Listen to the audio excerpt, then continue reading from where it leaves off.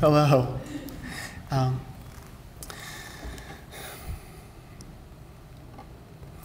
It's very moving, actually, to be able to introduce Lauret Savoy in person. Her book, Trace, is one of those that after you read it, after I read it, stayed lodged in me, or marked me somehow. I don't forget her voice. I don't forget the traverses across the continent that she traces in the book. And to hear her speak some of the words from the book in her own voice, and it is a book that is deeply in her own voice, to a degree I hadn't understood before I heard her read from it last night, is a very intense thing. Lauret is joining us tonight as part of a project of lectures and multi-year interdisciplinary collaborations that my colleague Norman Wirtzbach and I are assembling under the title Facing the Anthropocene. What we mean by that is to propose a kind of stock-taking of a situation in which the planet has entered a new geological era. Etymologically, the era of humanity, in which people have become a force, arguably the force, in shaping the development of the world itself. In this stock-taking, we're trying to take this immense transformation and refract it into many questions that people can hold more concretely in their minds and in their hands. What shall we make of this change? So we'll ask together, how should lawyers, that's my training, think differently in a world in which the boundary between human beings and everything else is more porous and mutually constitutive and shifting than ever before? How should we think about the ways that the power and architecture of law shape the land, and that the land shapes people who live on it in return? How should political theorists think about the boundaries and responsibilities of nations in a world that's radically precarious and interdependent, and in which the idea that politics could be simply the concern of human beings in some kind of isolation seems more and more implausible ethically and practically? How might economists think about what value is, and about when an economy is succeeding in producing well-being?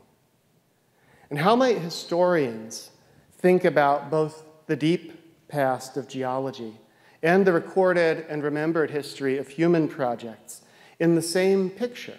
Because increasingly we're changing the world's natural, chemical, biological systems at the speed at which we're living, at the speed of history, at the speed of politics, at the speed of technology.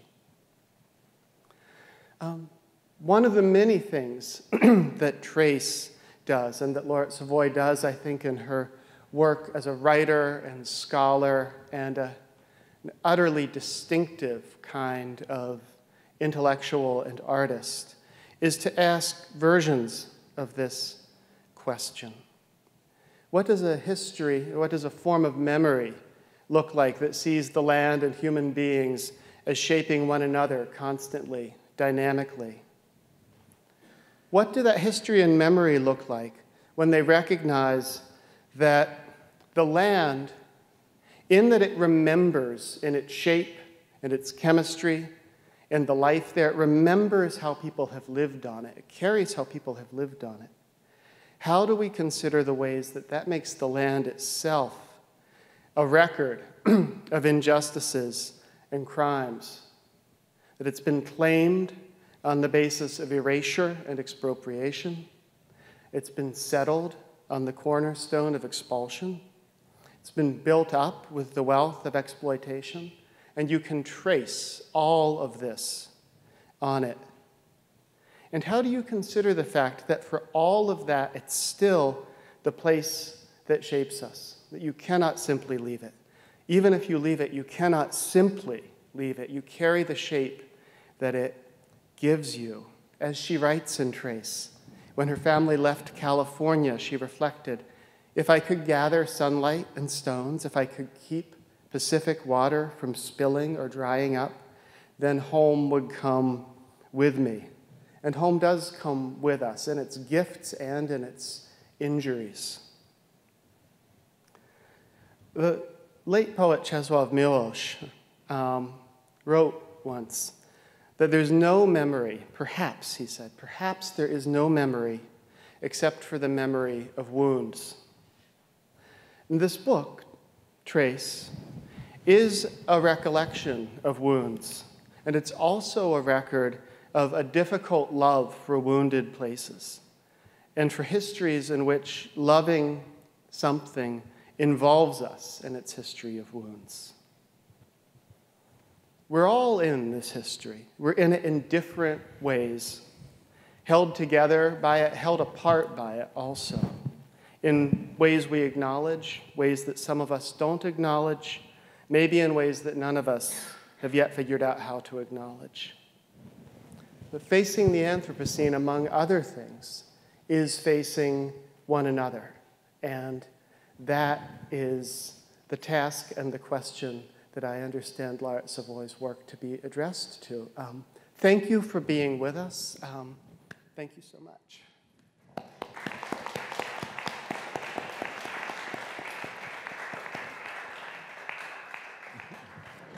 Thank you.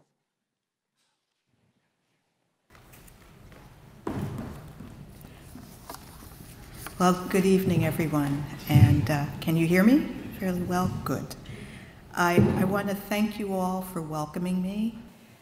It truly is a gift to be here at Duke University in North Carolina's Piedmont, in a land of deep history, the homeland of the Eno, as well as a land that found itself under the grip of tobacco for a long time. I'm very grateful to Jed Purdy and to Norman Werspa, Mari Jorstad, to Kate, where are you? Kate Avendroth, and to all of the staff of the Keenan Institute for Ethics, as well as the Luce Anthropocene Project for inviting me and for making this visit possible. I also give my thanks to the Katz Family Women Ethics and Leadership Fund for supporting this visit. To be part of the Facing the Anthropocene project, following on the heels of Bill McKibben's visit last fall, is really an honor. And like you, I am grappling with what it means to be a citizen of Earth. It goes without saying that we live in an unprecedented time.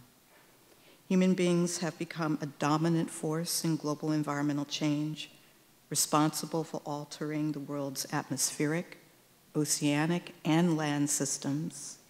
And each of us here could make a long list, from global climate change to an accelerating rate of extinction, losses to biodiversity, changes to global elemental cycles like nitrogen, carbon, the list goes on. Yet in this country, disintegrated thinking and living and a fragmented understanding of human experience leave too many realizing why any of this matters. That is, realizing that it doesn't matter. It doesn't part of their lives. Yet it is. And how do they come to understand that is key. So I'd like you to consider these words by biologist E.O. Wilson, who wrote, and these are his words: "Our troubles arise from the fact that we do not know what we are, and we cannot agree on what we want to be. The primary cause of this intellectual failure is ignorance of our origins."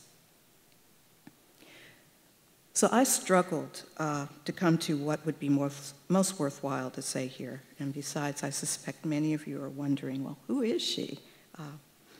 So let me just offer a few words that reflect on the Anthropocene in ways that may not often be considered, words that ask us to think about history and who we are. And to give you a sense of who I am, I'd like to tell you some of my own path to understanding, a path that began in childhood through an alien land and land ethic to my recent work in Trace. As a young child, I imagined that I was a horse, and I don't know if any of you did that as well. I was a wild Appaloosa, so full of speed, and I would run fast, up and down sidewalks, around playgrounds in our yard, just to feel wind rush with me. But when the world moved beyond sense, I began to run from what I feared. Riots near our home in Washington, D.C., left burnt, gutted remains of buildings I knew. The war in Vietnam joined us at dinner each night as TV footage of wounded soldiers, of crying women and children, of places with names like Khe Sanh, My Lai, and assassinations of men my parents called good men meant that anyone, my parents, my friends, or I, could disappear at any time. I learned before I was even 8 years old that hate could be spit dripping down the front of my favorite homemade dress. Hate could be a classmate sing-song, never saw nothing as ugly as a nigger, never saw nothing as crummy as a nigger, his eyes on me. I then ran, not just to feel wind, but in hope it would blow away whatever it was about me that was bad and hate-deserving. Safety lived in my room, in my mother's arms, and outdoors in nature that never judged or spat. Teenage encounters with 2 books by authors who also seemed to be sinking helped me begin to understand. Published in the same year, midway through the century of the First World Wars, the books became oriented compasses for me decades later, as an adolescent trying to understand my place in America, and I met them question to question. Alda Leopold's Sand County Almanac was a 9th grade assignment. We had to read it the summer before entering 9th grade. And I knew nothing of the book being called Landmark. I knew nothing of it being called an almost holy book in conservation circles. What appealed to my 14-year-old sensibilities were intimate images of land and seasons in place, as well as a seemingly opening of this man's struggle to frame a personal truth. In the chapter, The Land Ethic, Leopold enlarged the human community's boundaries to include soil, water, plants, animals, or collectively the land. And though I couldn't find words then, his call for an extension of ethics to earth relations writ large seemed to express a sense of responsibility and reciprocity not yet embraced by this nation. His ideas forced new questions, and they suggested troubling possibility. If, as Mr. Leopold wrote, and these are his words, obligations have no meaning without conscience, and the problem we face is the extension of the social conscience from people to the land, then what part of this nation still lacked conscience broad enough to realize an internal change of mind and heart, to embrace what he called both an evolutionary possibility and an ecological necessity? Why was it, and this is what I wondered at age 14, why was the United States I knew so cruel? Why were people so cruel? And what I feared most of all was that the we and the us in Alda Leopold's book excluded me and excluded other Americans with ancestral roots in Africa, Asia, or Native America. The other book, published in the same year, midway through the century of world wars, found me by accident. It was in the basement stacks of my university library near the end of my first year there. The author, Lauret Savoy. The title, Alien Land. This was my father, then dead 2 years. This was a book he never told me about, written long before he met my mother and many years before my birth. And it is an account of an embittered, multiracial boy becomes man who wonders if he might escape racial hatred and his own demons by redefining himself as white. Because in the language of the day, my father could pass. The alien land that my father wrote of grew from what he called the hypocrisy, which in one breath preached the doctrine that all men were created free and equal, and in the very next breath denied to millions the simple respect which should naturally go with such a belief. I understood then that I too lived in an alien land. And the questions that I had as a 14-year-old became an 18-year-old's need to understand why such hypocrisy and inhumanity continued. A child born today enters a world of rapid and extensive change, and the list is often repeated. Ecosystems around the world have never before been so fragmented and degraded, resulting in great losses to the diversity of life. Fossil hydrocarbons literally fueled industrial revolutions and the mechanization of food production. And because of this fossil fuel economy, greenhouse gas levels continue to climb, exceeding the highest atmospheric concentrations since our species evolved. The pace and degree of such environmental changes are unprecedented in our human history. Yet, the embedded systems and norms behind them in the United States, the most energy-consumptive nation, are not. Their deep roots allowed and continue to amplify fragmented ways of seeing, valuing, and using nature, as well as human beings. Consider the ecological footprint.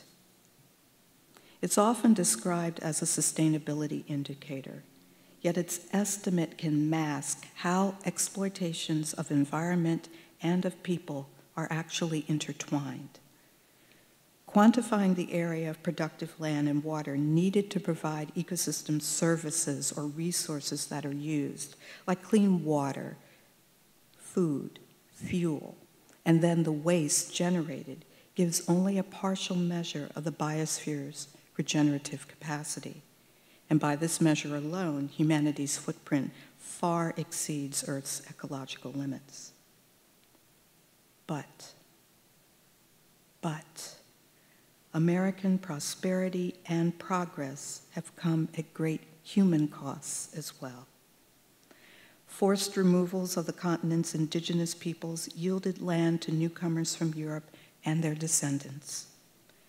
The new republic's economy grew upon a foundation of industrial agriculture built and powered by enslaved workers, north as well as south. Consuming other people's labor, dispossessing other people of life and land connection to it, devaluing human rights, and diminishing one's community, autonomy, and health. These are not just events of the past.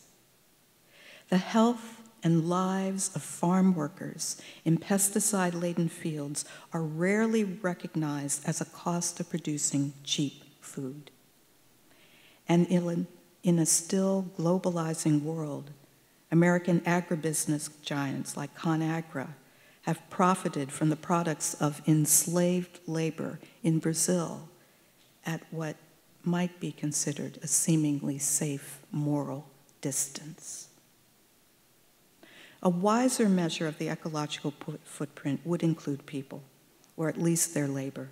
It might factor in losses of relationships with land or home, losses of self-determination, and losses of health or life. What if the footprint measured over time on whom and what has this nation's foot trod? Or in other words, who has paid for prosperity? I believe that each of us is implicated in this country's still unfolding history, whether we're a recent immigrant or a native, whether a descendant of colonists or a descendant of those enslaved by colonists. The power to segregate memory and knowledge and the power to segregate people have always worked in concert. And what's left are fragmented and fragmenting narratives of human experience and of the history of the land itself, all of them weighted by tangled ideas of race and of nature. For example, did you know that the writings of some who escaped slavery in the early to mid-19th century, Frederick Douglass among them, considered how the oppressive agricultural system of plantations, really a form of industrial agriculture, distorted human relations to the land, degrading the soil as well as the enslaved and the enslaver? Did you know that? Or did you know that more than a century ago, Zit Kalasa, a writer of Lakota Dakota heritage, and Sarah Winnemucca, a writer of the Paiute, described the very close ties that they saw between the racism that was shown to their people by some Anglo-Americans and the environmental attitudes that led to the degradation of what had been their indigenous land. Did you know that? My book, Trace, began in my struggle to face questions that long haunted me, questions about origins, about how this country's still unfolding history has marked the American earth, has marked this society, and has marked me as an individual. Questions about what it means to be a responsible citizen of this land, but also the earth. I write in the book that sand and stone are Earth's memory. Yet each of us is also a landscape inscribed by memory and by loss.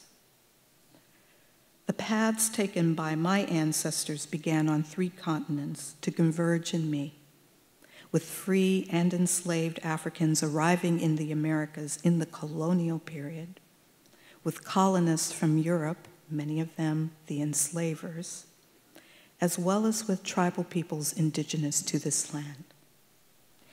Yet these familial origins lie largely eroded and lost, even though as an educator and earth historian, I have tracked the continent's deep past from rocks and fossils, those remnants of that much more distant time. I came to understand that the past I come from, the past that all of us emerge from, is broken and pitted by gaps, like the fragmented annals of Earth history. But in my case, the gaps were left by silences stretched across generations, by losses of language and voice, by human displacements due to not possession, but dispossession, and by losses due to forced servitude. These gaps were also caused by immeasurable dimensions of lies that were compressed and deflated under the weight of ignorance and stereotype. as well as by dismembering narratives of who we, the people, are to each other in this land and on this earth.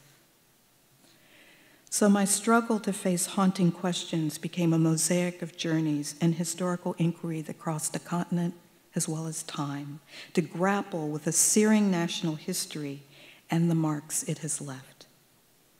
From twisted terrain within the San Andreas Fault zone to a South Carolina plantation.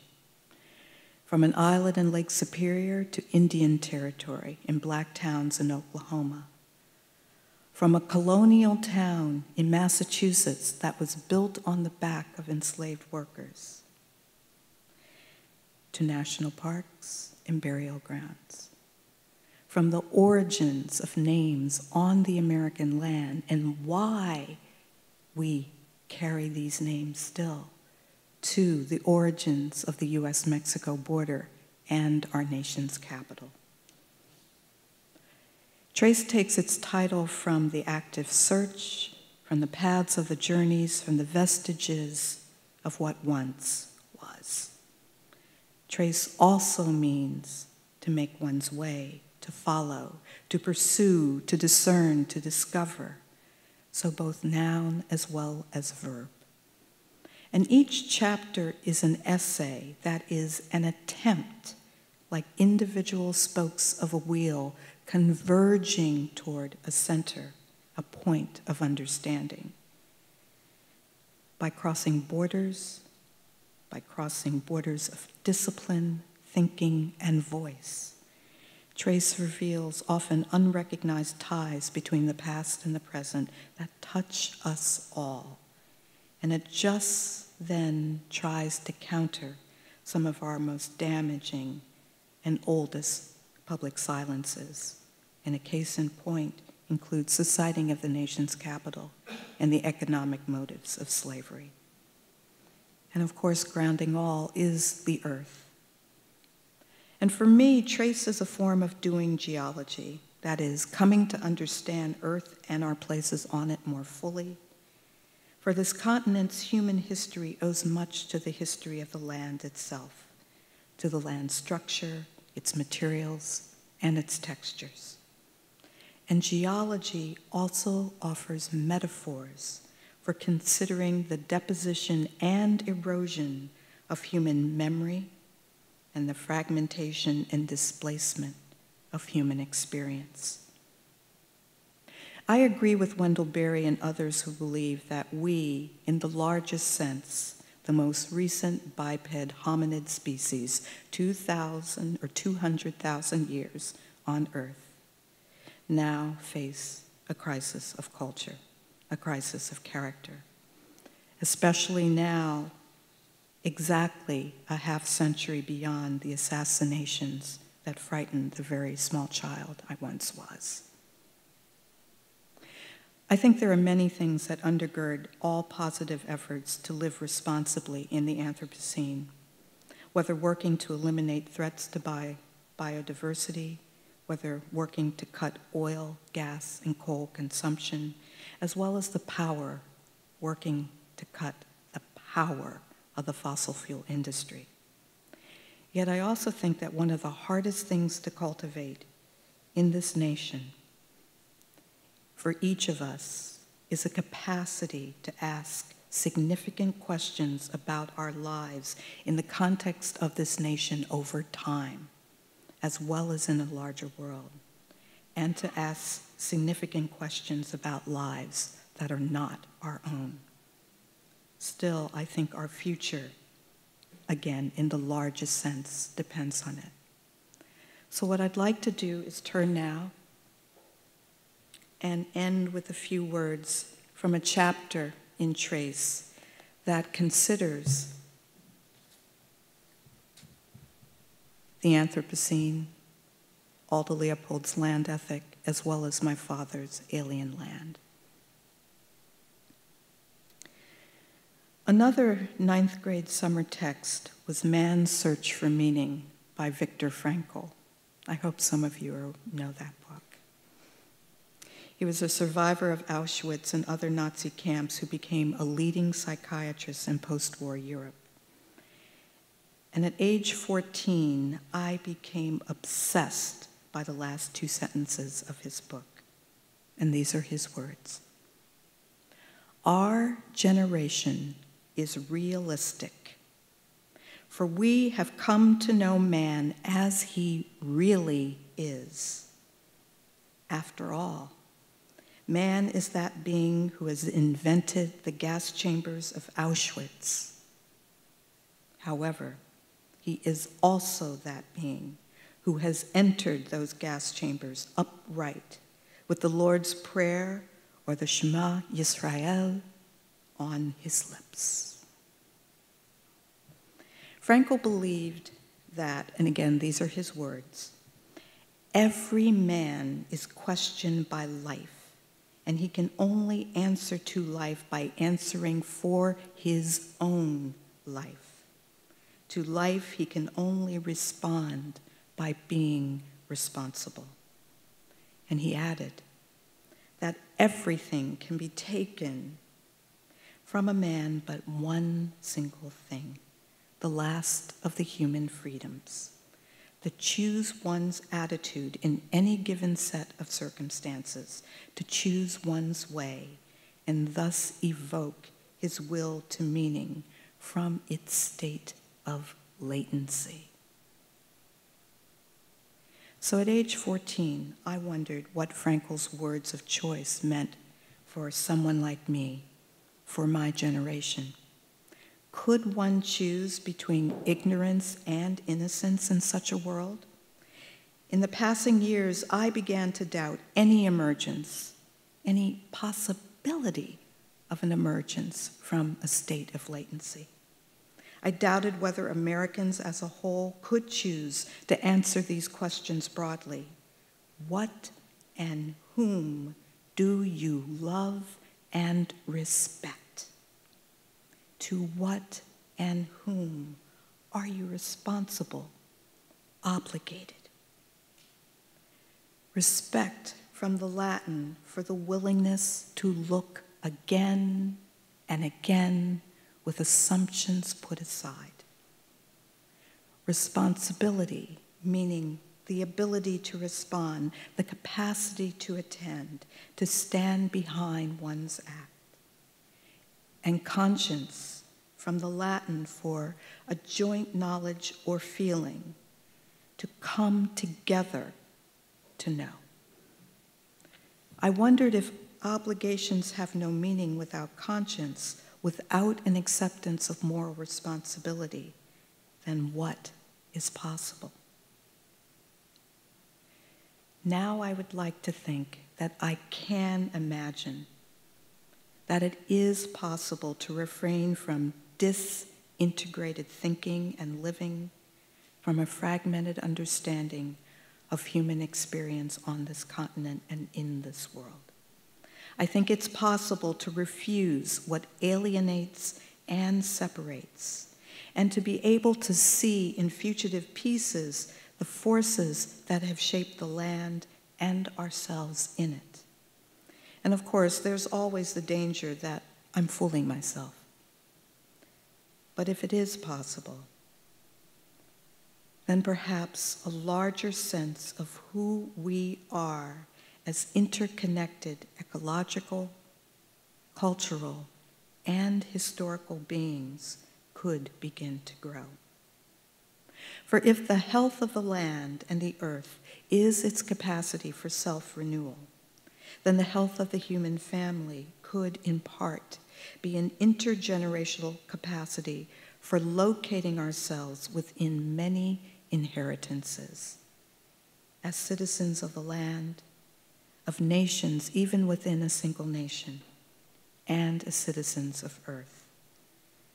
Democracy lies in ever-widening communities, and questioned by life, each of us is held to account. So I want to thank you, and also say that I'm very honored to be here, and I'm grateful to learn with you and from you. and I hope that we'll have a wonderful conversation now. Thank you. Thank you. Thank you.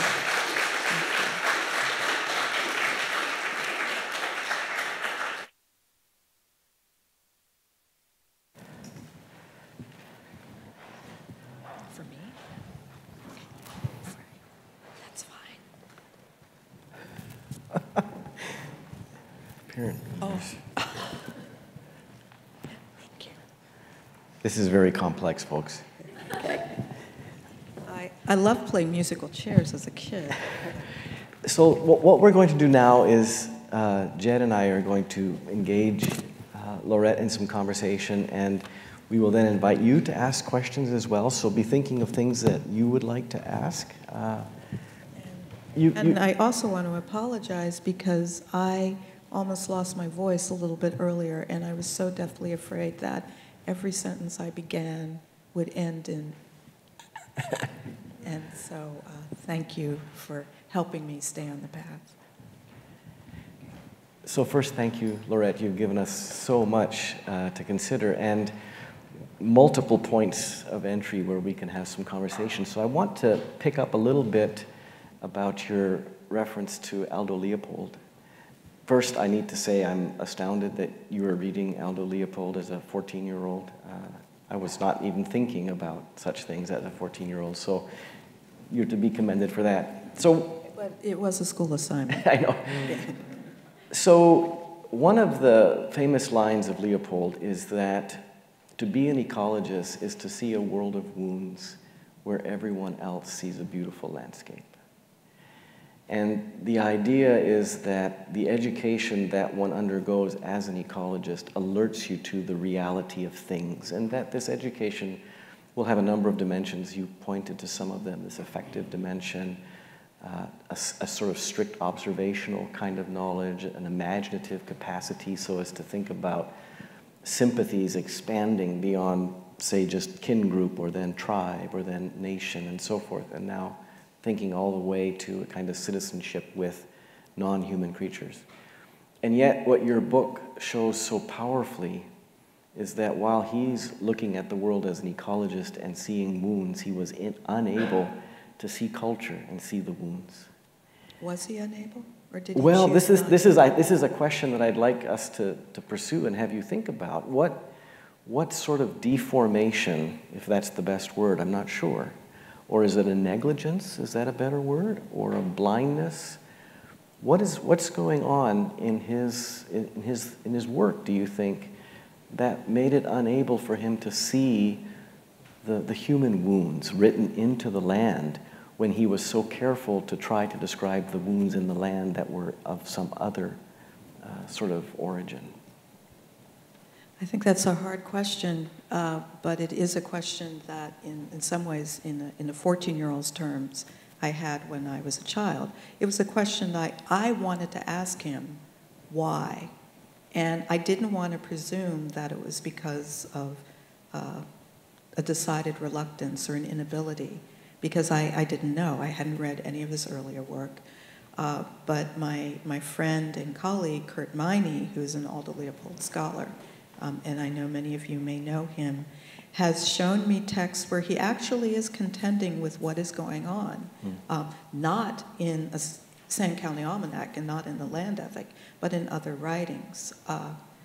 But when I was 14, reading the opening to the Land Ethic, and those of you who are familiar with it realize that he begins with the example of ancient Greece and slavery in Greece. And I couldn't understand, well, if you're talking about that or writing about that, why not address what is happening or has happened in the United States? So again, as I wished those years ago as a teenager, if he could join us, because I think he might have a lot to say. He did not put it in that book, but there could be many reasons for that. But he was thinking about it elsewhere, especially given the times from the 1930s into the 40s with the war in Europe, and then in Japan overseas, and then the United States being involved, just the escalation of conflict and what that meant too, because of so many nations being involved in this. So I don't want to say he didn't. We need him here to tell us. Yeah.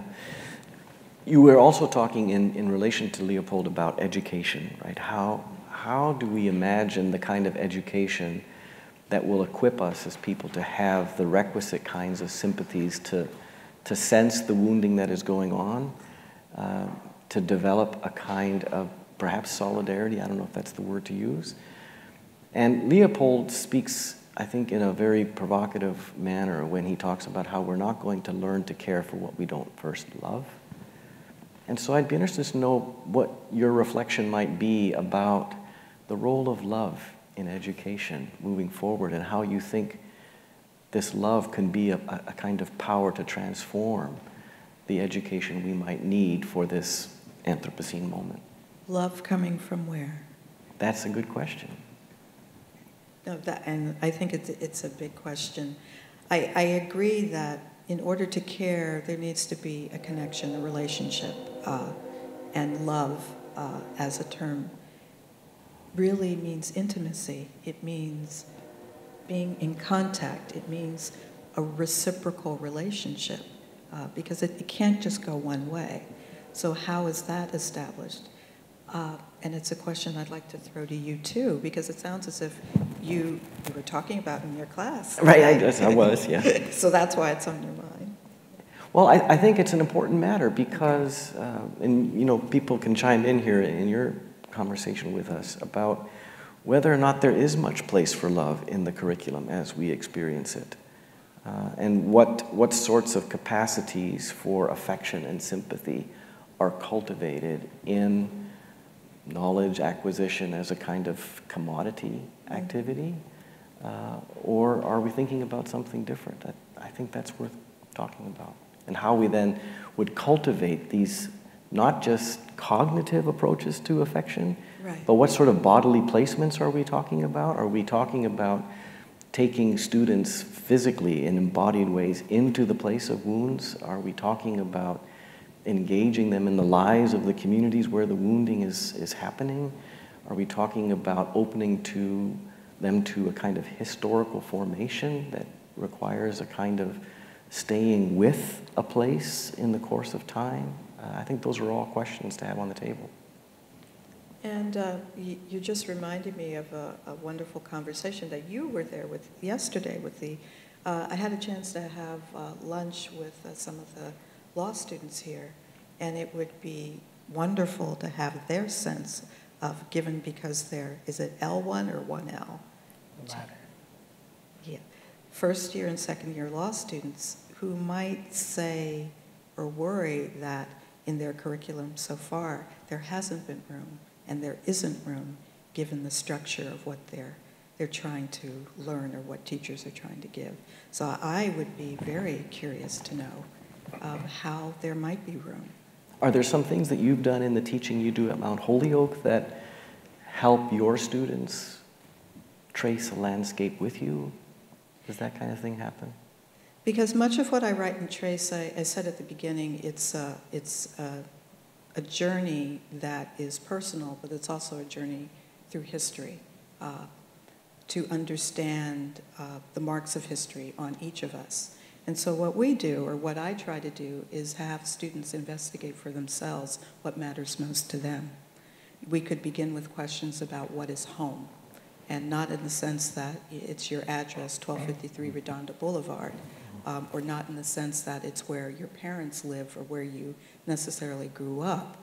But if you think about your connections to the past to present on this land, through your grandparents, your great-grandparents, or even through what you have taken into your life as far as what you've learned in classes, just how you navigate your world, what is most important and what is home. It also begins with the question of how you would define yourself as an American or as fill in the blank. What are the most important things? So it really begins with what they see or feel is vital, and then to ask questions of themselves that perhaps they didn't try to articulate before. And many of them go home and then ask their parents and their grandparents, and are grateful to have the permission to ask what they thought they would be denied responses to. So much of what you've, did I? No. Oh, I wasn't sure. So much of what you've written seems to me to begin from something Leopold says in that passage. Before he says that we'll preserve only what we love, he says that we'll love only what we understand. And you've made a kind of new and more radical reckoning with what it is to understand a landscape and what else one has to understand, I think, to understand it. When we talk in the register that some of our conversation has had so far about conscience, personal reflection, respect, origins, and the taking of responsibility, I think a lot about the intense guardrails that the world sets up, how powerfully it tells people materially how to inhabit it, you know? So for each of us here, there are literally hundreds of tons of built world, hundreds of tons of infrastructure, highway, power plant, utility line, agricultural soil. And to eat and to move around and to participate in our culture and to stay warm and cool, we have to enter into those systems. And the less visible systems tell us who to step on or whose step-it-onness to accept, to keep moving. So I wonder, when you think about collective political acts of reparation, of repair, that could make everyone possibly freer to be more responsible, give them more space to be attentive. Do you think that's possible? Do you really think that's possible? Yes. Okay. Yes. How? I'm going to turn it right back on you. I was trying to remember whether it was Viktor Frankl who, before the heart of the war, wrote The Socialist Decision. I don't know. I'm not sure. It was one of those German existentialists, humanists. It might have been Fromm, but it was one of those two. I guess it's a way of saying that conscience gets freer in the world when it's joined to a politics that tries to get hold of the big house that we make and all have to live in, either willy-nilly, right? Or that is sort of coerced implicitly by it, or by seeing it whole and trying to shift it a little. Right. I asked, do you really think it's possible? Because it seems that so many divisions or separations or segregations are taken for granted as the norm in this nation, and in some ways have been reified in the last year. Yes. And it's not that I'm saying it's not possible, but I think it really begins with understanding first who we are. And how to do that really means, in part, that some people who have built a sense of who they are, who have told stories that define their heritage in a particular way, and I don't mean some people as if I'm pointing to them, anyone who tells a story of who they are frames it. They decide what's important to include. But any decision to include something also is a decision, either accidental, not deliberate, or deliberate, that requires leaving things out. And oftentimes, what is left out is a sense of difference, a sense of other ways, a sense of other possibilities, a sense of stories that may contradict what you might think is valuable. And I know this sounds very abstract, but if I can give you an example that I write of in here, it's a visit to a plantation in South Carolina near Spartanburg, and it's a plantation that's on the National Register of Historic Places, and it's widely used both for field trips, educational field trips, as well as virtual field trips. And the story that is told on this plantation, which began in the 1760s and then went using an enslaved population to 3,000 acres all the way through the Civil War, the story that is told only focuses on the Revolutionary War period up until the year 1800. And it's a story that speaks of the valor of the Revolutionary War heroes and the people who established the farm. But nothing, and I do mean absolutely nothing in the told story, mentions those who worked the farm to produce the wealth that allowed them to have 3,000 acres of a cotton plantation. And it seems as if the memory that was told was passed down over generations, and that memory still is the public story. And what's most telling, and if I could just add this, that really struck me was walking to the plantation cemetery. It goes through a pathway through woods, and you find these beautifully cut marble footstones and headstones that are very well tended. The area is dusted, it's swept, it's roped off, so you don't tread on the dead. But if you turn around and look into the woods, you see fist-sized stones that extend out into the woods like stepping stones. You can count them. 1, 2, 3, 4, 10, 20, 30. And those mark the graves of those whose voices aren't part of the told story. And so there's a vested interest in maintaining a narrative of who you are, to celebrate, to uplift, if you think that ancestors in some way reflect who you are now. Can you also add the story of those who allowed the wealth to be built? What would be the cost of doing that? What kind of cost would there be? So I think it really comes back to acknowledging that there's a web, a tangled melange of experiences that need to be voiced in order to reach that point. And right now, I'm so worried that it's not really at the forefront of many people's minds. So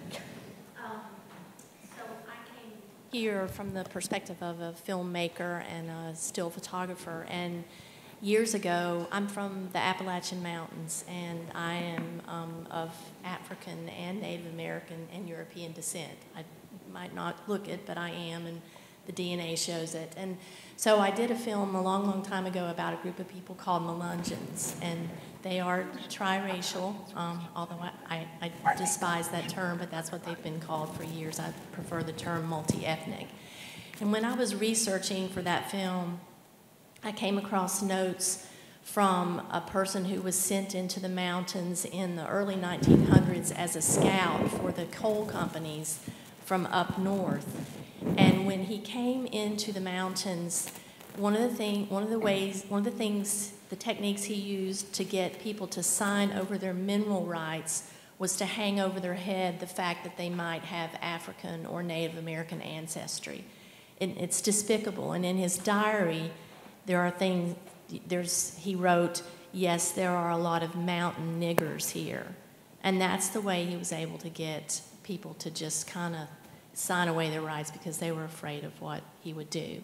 So I'm intrigued so much by your point of view, and as an Appalachian, coming from a place where an extractive economy has just, run rampant over the people and then left the landscape scarred, and the people are still there. And I won't talk much longer, but fast forward a bit. After the film, I started a still portrait project, and it's called People and Their People. And I am dedicated to photographing people holding photographs of their ancestors, and I've emphasized people of that I've emphasized finding and illustrating people who are of mixed ethnicity. And it's hanging right now in Baltimore in the American Indian Museum, and I'm hoping to continue to grow the project. But that's one way that I'm trying to keep the stories alive of people who might look white and grew up white, but can I help them recover the stories that got silenced? And for me in particular, in the 1600s, one of my European ancestors married a Shawnee woman so he could be part of the fur trade, and on and on and on. And her history is lost to me, yet his is all documented. So anyway, I just wanted to cite that. Good luck with that, and thank you. I think we'd like to open it to conversation from you all, or questions that you would like to offer. We have more things that we can talk about, but we also want to give you an opportunity to ask. So if you'll raise your hand, we'll get a microphone to you. So while you're thinking about a question, I have one that I would like to still ask. You end your book with a very provocative statement, which you say remembering, re-membering, is an alternative to extinction. And could you say a little bit more about what you mean by this remembering? Is this a way of talking about, is reconciliation a word that you would pair with it, or is it a kind of healing that you're envisioning here? And the question is important because of what you just said about how when we bring the traces of violence onto the land to memory, and we bring them to each other, this creates difficulty. And what does remembering look like in that kind of a context? I think it in many ways is, for me at least, the first step before healing. It contributes to that. And to reconciliation, I think if you think about truth and reconciliation, it's a way to begin to get at that truth, that multi-layered, or not even layered, that extremely tangled truth. The Latin root of, or the Latin, if you look at the etymology of remember, it means to piece together the body again, to put it back together. So for me, remembering is piecing together the fragments, and the fragments are in part, as you said, some of the lost stories, but they're the fragments of history that many people may not think about together, because in some ways perhaps we have been taught to think about them in disciplinary silos. For example, thinking about nature and race together, and the history of both on this land, which involved commodifying the land as well as commodifying people. It involved dispossessing people of the land as well as extracting from the land, and seeing how all of that is tied together. So I think it's tying the pieces together, or not tying them as if they're over there. It's recognizing how they've always been tied, but perhaps that's not how we've learned about them or have thought about them. So that's what I mean by that. And as an alternative to extinction, that's really based on my beginning this. As I said, I began it as a struggle, not knowing who I was, not knowing where I came from, because I grew up in a family that did not speak of its past, never. Who we were, where we were, who we were to each other. And because of that, having that lack of base, but being bombarded by images from the media school lessons as a child that effectively taught me a history that didn't make room for who I really was, that I felt that I was not just homeless, but in some ways an alien species, that there was no place for someone like me here, unless it was fitting into a designated category that others imposed on me. So the alternative to extinction is really coming to know who you are in this place and to rise beyond those narratives that try to compress, deflate, and erase you.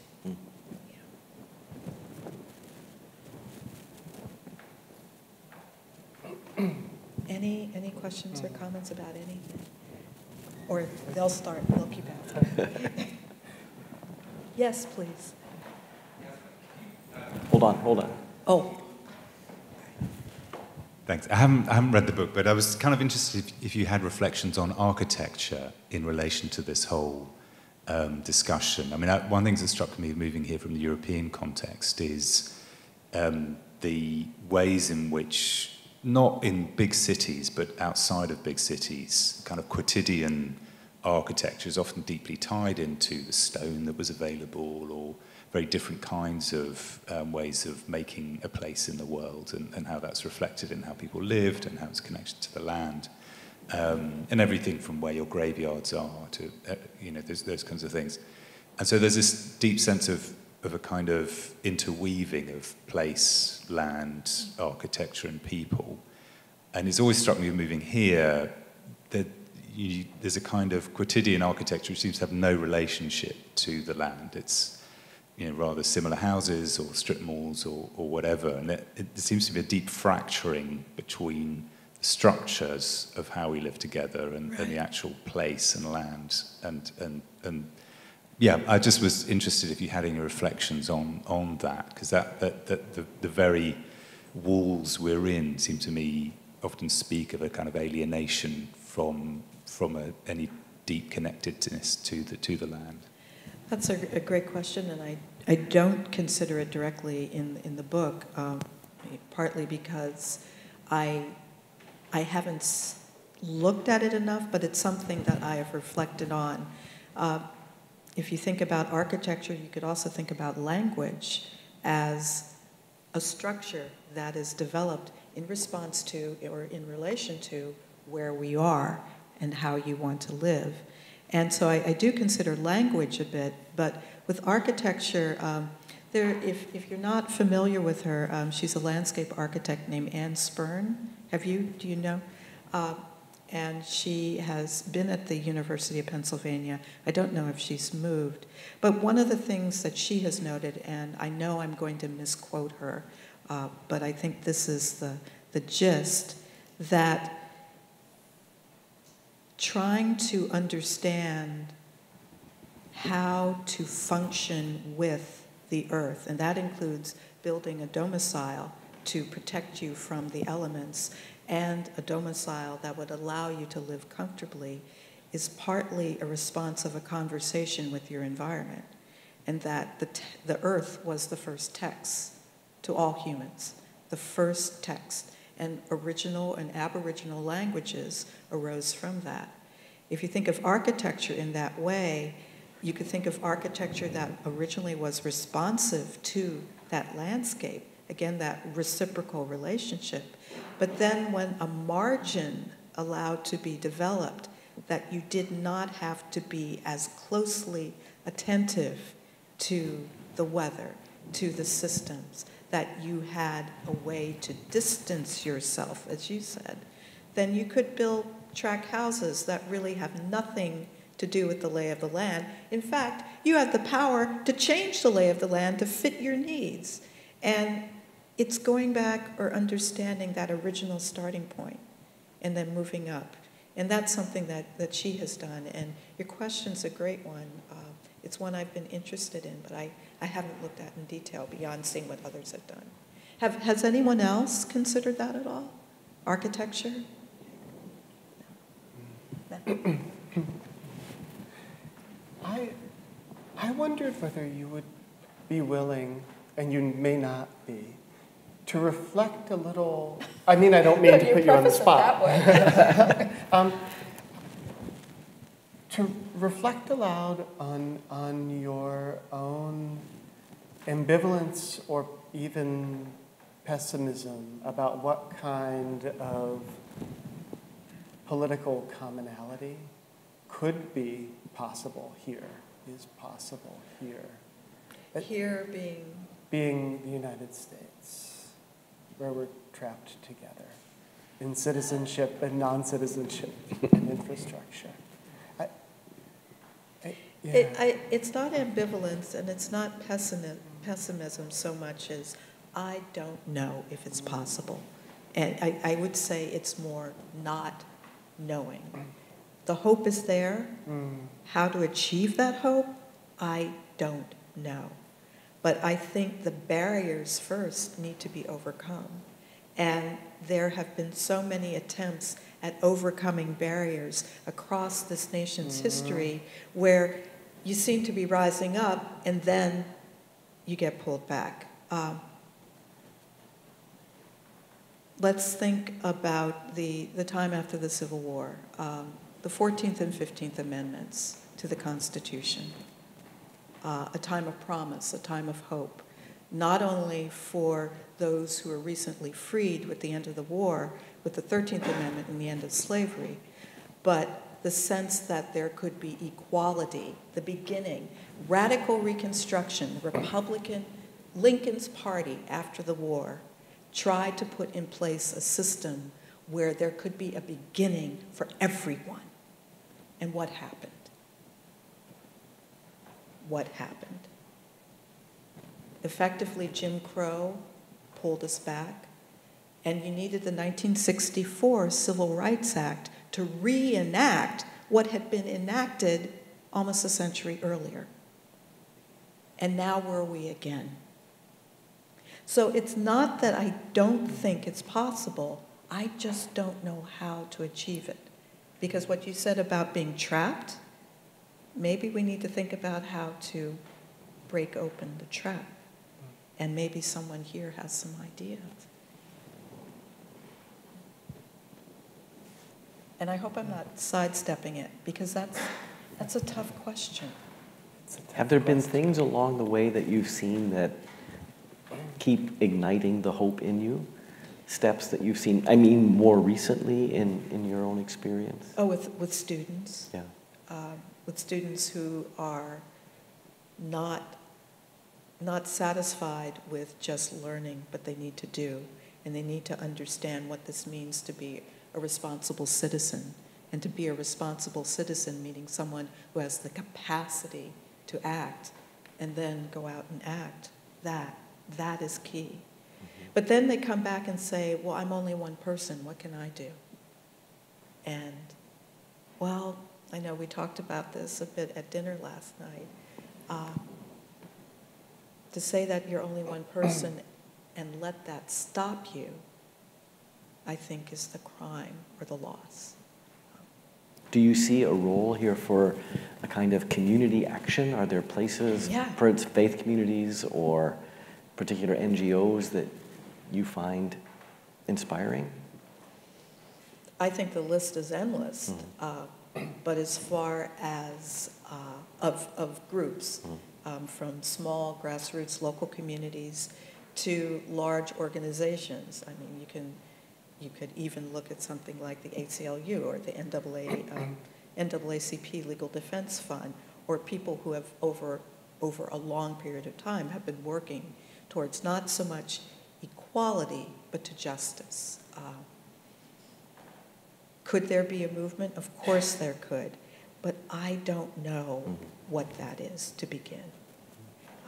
And it really is because this last year has thrown me for a loop, if I can be honest. It seems that every day something happens that I thought, had I thought about it 2 months earlier, I would think it's not possible.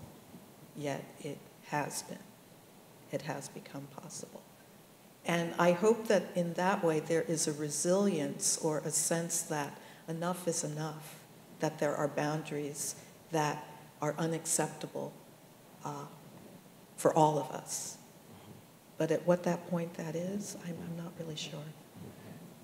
I wonder whether we could talk a little about about the literal landscape of public memory. It keeps coming at me because as a lawyer, I've been attending to the Trump administration's effort to strip national monument status from Bears Ears in Utah, which is also an erasure of local tribal sovereignty and Navajo history, among others there. Navajo, Hopi, Zuni, exactly, yeah. Exactly. Ute Mountain Ute, yeah. Exactly, yeah. Those four exactly in Bears Ears. And as a person who lives in Durham, I've been aware of the civic heroism, to my mind, of the people who took down in a very orderly way the Confederate statue at the courthouse. The making of a landscape that is intended to remember, a memorial landscape, is such an important part of the building of different versions of commonality. If you were you had a kind of 21st century Teddy Roosevelt's capacity to write a landscape. You mean our president? Yes, oh. Yes, and you have one of those great laws that says you can just carve out pieces of the land and say, is these Gifford are places Pinchot where we working remember. for me? Is he going to do what I say? You get to pick your version of a Gifford Pinchot. All right, all right.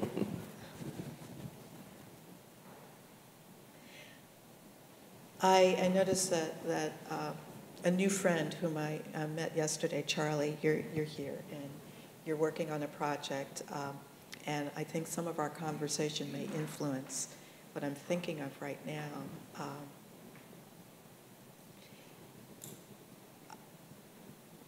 I think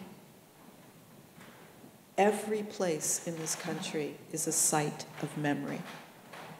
A site of memory for some particular group or for an individual, whether it be a site of something very deeply personal to you as an individual, a site of a family having homesteaded or developed in a place, a site of a group who perhaps had to move there or moved from there, a site of memory for having visited national parks or monuments or any unit in the national park system. What I would want is for sites of memory to be recognized that memories can be of many different forms, and that, let's say, a site of memory like Yellowstone National Park, many people think of it as a site that, well, it's the first national park. It's a place of wildness. It's a place of endangered species. It's a place where you can enjoy geysers. It's a place for recreation. But it's also a site of a memory because in order for that park to have formed, the Crow, the Shoshone, the Bannock had to be forced out of it. And so it's a site of memory for them as well, but a site of loss. And they were moved to reservations. And the first superintendent of Yellowstone said that Yellowstone is not Indian territory. And some of the first workers in that new national park were African Americans. And none of these stories, they're just not told. So for me, in my power as president, I think one of the things that I would try to do is to help us understand how the entire nation as a whole, as well as in individual pieces, are sites of memory that include gain for some, loss for others. That are sites that can include love, but also hate. That are sites that involve interactions among people that have occurred over decades, over centuries, over millennia, and that we, writ large, if we are to understand what it means to be citizens of this country, and I don't mean the United States so much as the land itself, that we need to understand what these memory sites are and what they mean as far as what we think we are. So I would begin there. Not necessarily with national parks, but they're a good starting point because many people know them. Many people know them. And I do a lot more with my advisors, who would be handpicked, and probably some people from this audience who'd advise me. Yeah. Other questions from you all?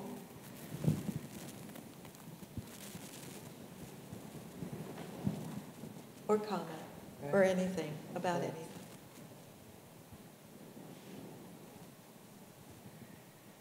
Anything. Yeah.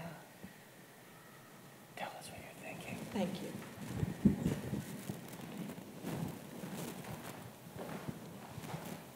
Hello. Hi there. You write in your book, and excuse me, you mentioned again today the idea of sand and stone as being memory. And today, you and I looked at soil together. I have that image of your mind of you actually tasting it, eating it with you.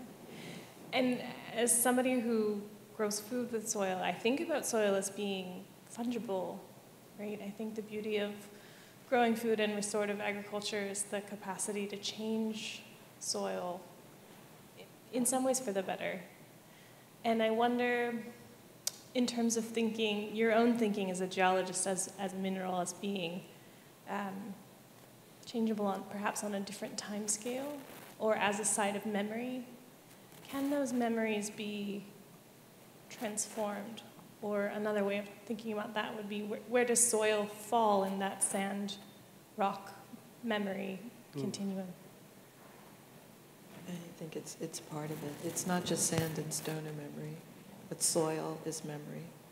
Especially soil such as what you are working with on this ancient metamorphic Piedmont. I mean, we could talk about the Carolina Slate Belt and the geology, and therefore the origin of the minerals that then contributed to soil as they were weathered and eroded. But there's also the memory of how that soil then was used, how it was harnessed, and what that meant as far as the loss of nutrients, the degradation, literally the degradation of the land, as well as those who worked the land. So I think that is one example, Saskia, of how the memory of Earth, or the site of memory, links the natural, the geological, and the human. And I think every place links them, even though the link may not be obvious to some, it's definitely there. So can the memory site be used, and we talked about this, to heal? And I think that is a beginning to understand the ways in which the forms of memory exist from deep time, deep geologic time, because soil is the memory of what it was made from, the ancient metamorphic rock. But it also is part of our lives, and how has it contributed to our lives, meaning tobacco being grown around here. And connecting the time, connecting the elements, and the human equation is part of that. I think it's vital. But doing it in a way that does not diminish or degrade or in some way put down the perhaps contradictory narratives that come to the fore, but a way to recognize and honor why they exist, and to thereby be able to engage in dialogue. That's key. And maybe that gets to repairing and reparation. Not reparation in terms of money, but repairing in terms of connection, and understanding the connections that have been segmented or broken because of imposed difference, whether that be by law, whether that be by racism, whether that be any other forms of othering. But soil is key. Soil is the basis, or one of the bases of life. And it's an opening because of that. Just following up on that, would you talk a little bit about how there has to be a kind of almost embodied engagement with the soil to come into the memory of the soil, so that the kind of memory that would simply be a storytelling about soil might not be quite enough? So you and I both love the work of Robin Kimmerer, who speaks about how in giving our love to the land in the form of nurturing soil, in the work of gardening, for instance, right, one comes to the experience and the knowledge of the land loving us back, and a kind of conversation exists then between the land and the person, and that might be the sort of embodied work and affection that creates the conversation in which something like the recovery of memory and the healing of memory might be possible. Do you think that would be right? I think that would be right. I think it would also involve recognizing that that type of love, that type of deep, intimate connection with soil even existed with those who were forced to work the land for its yield.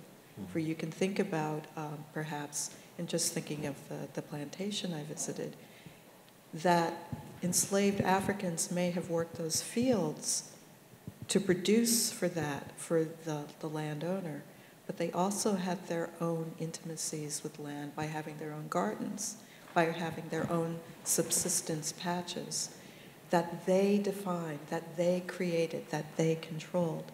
So gardening, even within a larger system of industrial agriculture, was vitally important for that personal intimacy that was defined on their own terms. Mm-hmm.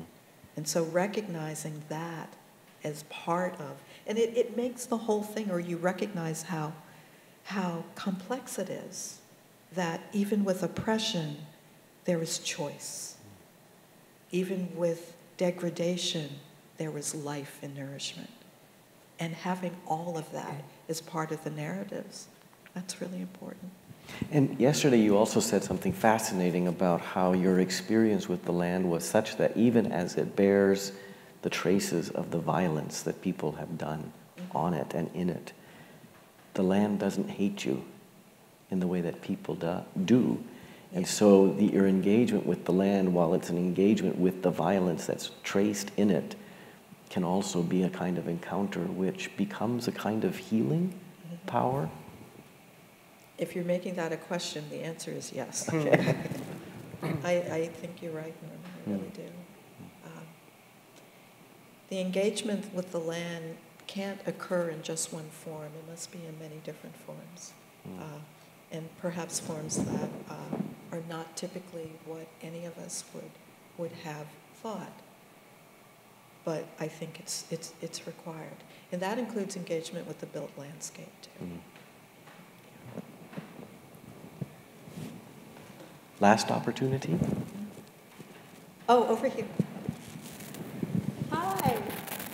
You made it. Hold on, let me think first. I have a number of related questions. One is that humans are kind of limited in their capacity to understand, and any story necessitates a frame. Like you said, you leave things out by choosing to tell what you do. But I kind of wonder how far in scope those stories can be, and if they can or should involve speaking about other people and other people's stories. And I guess I wonder, how do you do that well? And how do you know when you've understood enough to be able to start speaking? I can't speak for anyone else. And I think what's the most important thing for me is to be in conversations that are based on mutual respect and understanding and trying to make sense together of our lives in place. And so examples in here of those who are alive today are in their own words. It's not me speaking for them, but it's really trying to bring to the fore or bring together a multiplicity of voices and a multiplicity of ideas and perspectives. And it's with the historical characters, the ones with whom I don't have a time machine, and so I can't go back and not just talk with people, but even be in a time to understand what that time was like. It's relying on the writings that they had. And then with the land, with that, I have to admit it's based on my geoscience or earth science background, just recognizing what minerals, what textures, what the lay of the land that we see here means in terms of understanding its deep history, in terms of understanding how it has influenced human action. But for me, what I think is really important is not speaking for others so much as trying to allow their voices to speak as well. And not being an editor, not being a filter, but being open. And that's the only way I'll learn. I need to be in dialogue to make sense of anything. And that's the truth. Mm-hmm.